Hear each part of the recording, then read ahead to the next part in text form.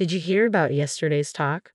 My oldest son and his wife are coming back home because they're having a baby. Can you move your things outside for now? Sorry, but you won't have kids anyway. Since you're not helping with my son's work, could you clear out the room at least? I thought I was paying $5,500 for rent. It's all getting too much to handle. Living with my mother-in-law is tough. And now with my brother-in-law and his wife coming back, my mother-in-law wants me out of the house. With my mother-in-law, brother-in-law, his wife, and my husband all here, this house is full of problems. I've been managing fine until now, but it's all becoming too much. I've decided not to dwell on it anymore. Got it? I'm leaving. I can't just leave my stuff outside, so I'll come back for it later. You're leaving. Thank you, that helps. Ignoring my cheerful mother-in-law, I packed my things and left the house. Just 7 seconds after stepping out, I grabbed my smartphone and called a junk removal service. Now, free from overthinking, nothing could hold me back. My name is Allison. I'm 40 years old and I work as an IT consultant. My husband Dylan, also 40, owns 3 restaurants as a self-employed entrepreneur. Despite our age, people often assume we've been married a long time and have kids. In reality, we're newlyweds. We both focused on our careers for years. We didn't tie the knot until now. Approaching 40, I had given up on marriage. But everything changed when I dropped by my future husband's bar one night after work. Is this your first time here? Yes, it is. I've been curious about this place for a while because it looks stylish, but it's tough to come alone. After a hard day at work today, I decided to treat myself and finally come in. I felt relieved to find a comfortable seat at the counter where I could sit alone. We have many women who come here alone, so feel free to visit anytime. Sitting at the end of the counter, my husband greeted me with a smile. I knew he was just trying to attract a new customer. Despite knowing it was part of his customer service, as someone nearing 40 without many friends to dine casually with, I appreciated his friendly approach. As I started feeling at ease in my husband's restaurant, I became a regular visitor. It became normal for me to sit at the end of the counter while my husband chatted with me during meals. So, what exactly does an IT consultant do? We help companies with their IT needs, strategic solutions, and I've even worked with restaurants. For example, I suggested a system where orders can be taken on tablets to save on labor costs and improve efficiency. Oh, I've seen those systems lately. How much does that cost? Well, for a place this size, it would be around this much. No way, that's too expensive. I definitely can't afford that for a small private business. When I showed him the numbers on my smartphone's calculator, Dylan shook his head and hands vigorously. He was always curious and eager to apply new information in his work during our conversations. Even though our chats seemed casual, he was genuinely dedicated to his job, and I found myself gradually drawn to him. Likewise, he admired my hardworking nature. I'm usually busy with work and can't chat for long. How about we go out for dinner sometime?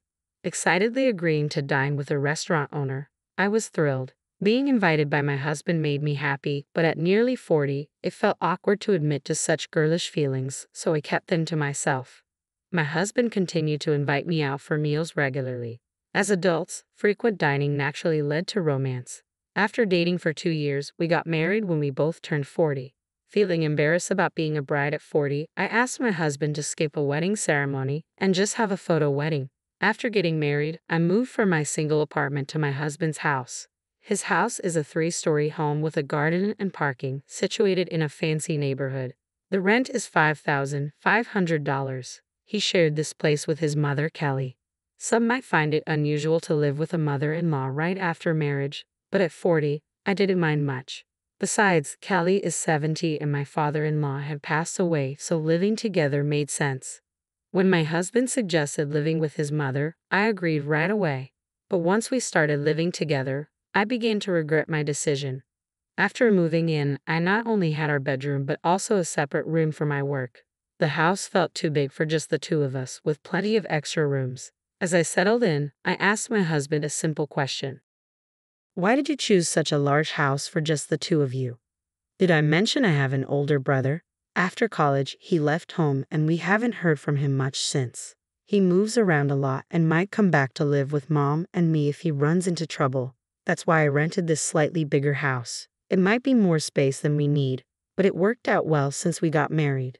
As my husband unpacked my books and placed them on the shelf, he chuckled and shared stories about his brother Sam. According to him, Sam struggled with jobs and moved frequently, but my husband didn't seem to judge him harshly. Don't mention that boy. What if he actually comes back? Standing at the entrance of what would be my workroom, it was clear Kelly didn't approve of her eldest son. Unlike my husband, who empathized with Sam, as a mother, I could understand why Kelly showed such a cold attitude toward him for neglecting his responsibilities. However, I worried that Dylan, who held a more forgiving view of his brother, might eventually clash with me over Sam. Plus, I'm not fond of you either. Come on, Mom. We're all going to live together now, so please stop saying things like that. I'm not asking you to leave, but we need to clarify things up front, right? Kelly walked away, her slippers making noise. I'm sorry about that. I'll talk to her. It's okay. She said similar things when we got married. I'll work on building a relationship with your mother as we live together. I took a book from Dylan's still hand and placed it on the shelf. Kelly seems to disapprove of my age. I'm 40, so having children might be challenging, though not impossible. Besides, Sam, the eldest son, isn't married and doesn't have children either. This means Kelly might never have a grandchild as things stand. She's disappointed because she probably thinks Dylan should have married someone younger. To Kelly, Sam, who hasn't fulfilled his responsibilities as the eldest son, and me, who can't fulfill my role as a traditional wife, probably seem alike. While I empathize with her feelings, I can't change my age. Once we finished moving and started our married life, Kelly started openly ignoring me. She wouldn't respond when I spoke and tried to avoid interacting with me as much as possible. It's a bit lonely, but at least I haven't faced any harassment or violence, so I guess it could be worse. Building a relationship with Kelly will take time. Right now, my main concern is Dylan, and I'm worried about him. Is work going okay for you? No, it's pretty tough. I need to take action quickly. Managing finances has also become challenging. After dinner, Dylan sat at the dining table, his head in his hands. I stopped washing the dishes and sat down across from him to listen. Times are tough. Prices are rising, expenses are increasing, and customers are cutting back. There's no end in sight to this situation. If it continues like this, I might have to close another restaurant. A year into our marriage, things took a downturn at Dylan's restaurants. One of the 3 stores had already shut down, and it seemed another might follow soon. Seeing Dylan's pained expression distressed me deeply. However, Kelly appeared unaffected by it all. It's your fault for not helping out at the store. Instead of supporting your husband, you only focus on your work. Can you honestly say you're fulfilling your role as a wife? Kelly's words cut through our conversation, overheard from the next room where she sat on the sofa. I wondered what she was thinking during such a tough time for Dylan, but she had her own perspective. Dylan has been running his own business for nearly 10 years, overcoming various challenges. I believe he'll overcome this too. Don't look so worried. Your anxiety is only adding to his stress. Are you trying to see him fail? That's not fair of you. Kelly yelled from the living room to the dining room again, her words aimed like barbs at me. I knew her intent wasn't just to motivate me, but what she said had some truth. I chose to take her words positively, giving a reassuring smile to my worried husband, and vowed to support him through everything. A year later, as Kelly had predicted, Dylan managed to stabilize his stores, avoiding the closure of the second one. See, I told you so. You were a foolish wife who couldn't trust her husband. Don't drag him down. As a consequence, Kelly, who had been ignoring me, now freely insulted me. While it seemed our relationship had deteriorated, Dylan's business was thriving, so I tried to see it as a balanced situation. However, this incident clearly had a negative impact on me. With the store finances improving and money becoming more available, Dylan seemed to get carried away, and I started hearing rumors of his infidelity. What is he thinking? If he has money, surely there are better ways to use it. It's strange how problems seem to snowball. I had seen Dylan's business struggle before, but I never imagined this pattern would affect my personal life too. Dylan, there was a call from Sam, my brother. Yeah, what's up? Well, it turns out Sam's girlfriend, who works with him at the bar, is pregnant. They want to talk to you about something. Why so formal all of a sudden? Sam and his girlfriend are both part-timers, and with a baby on the way, they're facing some tough times. They asked if they could move in here. They also wondered if you could give them jobs at your restaurant. Dylan was alone in the living room watching TV, and I observed him from the dining room, contemplating how to broach the subject of the affair. Just then, Kelly entered the living room and began discussing Sam with Dylan, leaving me completely out of the loop as they quickly delved into a serious conversation. It was an oddly discordant scene. Despite her previous reservations, Kelly was now urging Dylan to welcome Sam. The reason was simple: a grandchild. She had resigned herself to never seeing her grandchild, but now that it was a possibility, she had a change of heart. Not only was she willing to let Sam move in and work at Dylan's restaurant, but she was also offering generous terms. While Dylan harbored no ill will toward his brother, and renting the large house had been partly for such contingencies, the situation had shifted and now I was involved. Isn't it strange for Sam and his wife to move into this house? I glanced at my husband from the dining room to the living room. He met my gaze with a troubled expression. Come on, it's a good thing. Sam's in a tough spot, and Dylan has the means to help him out. Yeah, I understand. I sighed, disappointed by my husband's lack of resolve. I had hoped he would firmly refuse his mother's demands, but it seemed my hopes were futile. Dylan seemed worried about how I'd react, glancing at me repeatedly. With tensions rising between him and his mother, his affair, and now living with his brother and sister-in-law, problems were mounting. Feeling overwhelmed and unsure where to start, I decided to stop overthinking and just go to bed. The next day, a holiday, I slept in until nearly noon, mentally exhausted. With Dylan at work, it was just Kelly and me at home. Dreading potential criticism for sleeping late, I reluctantly joined her in the living room. You slept in quite late. Must be nice. Expecting her usual scolding about my role as her daughter-in-law, I tensed up, but her words took me by surprise. Did you hear about yesterday's conversation?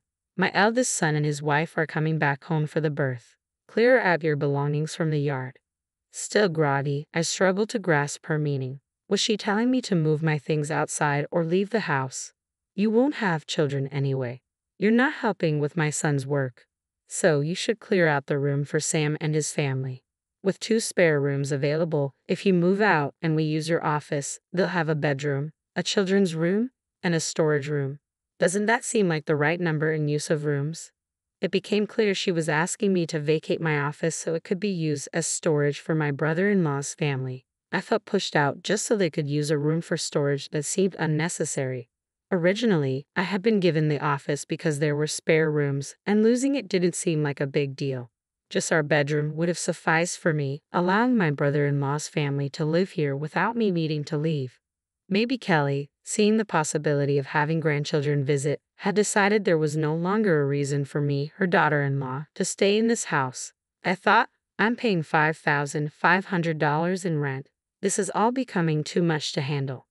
Needing to clear my mind, I let my thoughts rest for a moment. The silence between Kelly and me was filled with the loud ticking of the living room clock. Finally, I made a decision. All right, I'll leave. I can't just leave my belongings out in the yard, so I'll come back for them later. You're leaving. Thank you, that helps. Ignoring my joyful mother-in-law, I packed my things and left the house. 7 seconds after stepping out the door, I pulled out my smartphone and called a waste collection service. Once I made up my mind, there was no turning back. There might be regrets later, but for now, I was resolute.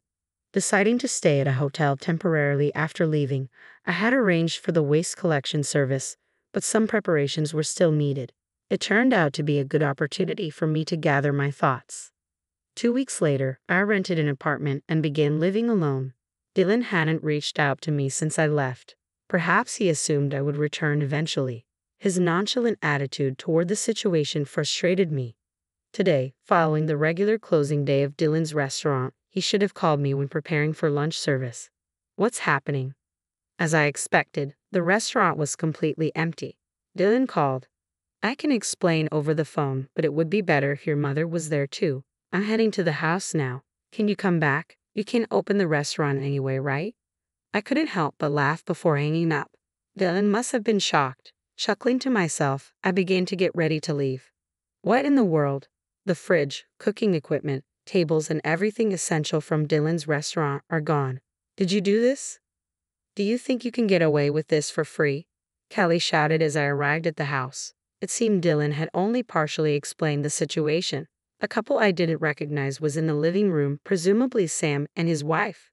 They looked uneasy, struggling to grasp the tension, especially with Kelly's intense anger. Why did you do this? Now the store can't operate.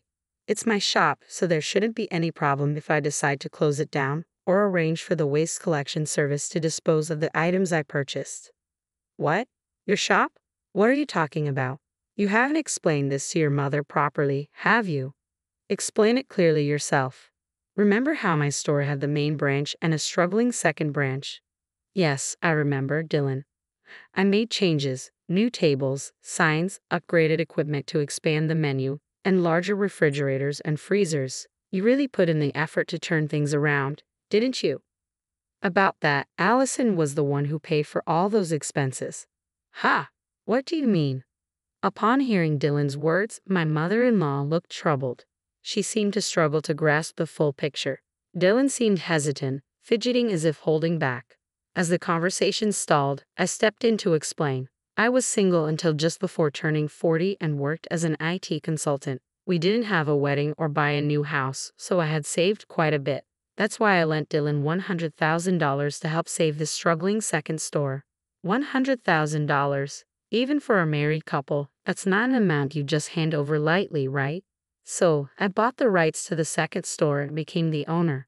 Even though I'm technically the owner, Dylan handles everything on the ground. He runs the shop just as he did before. The only real change was that Dylan left the main store to someone else and focused on reviving the second store. When my husband's store was struggling, I stood by him, showing concern. That's when Kelly criticized me for not trusting Dylan, which strengthened my resolve to support him completely. So, I decided to use the money I had saved while I was single to help him. Dylan, is that true? Yes, it's true. Allison said it was fine if the investment failed and we lost the $100,000, but she gave me the money.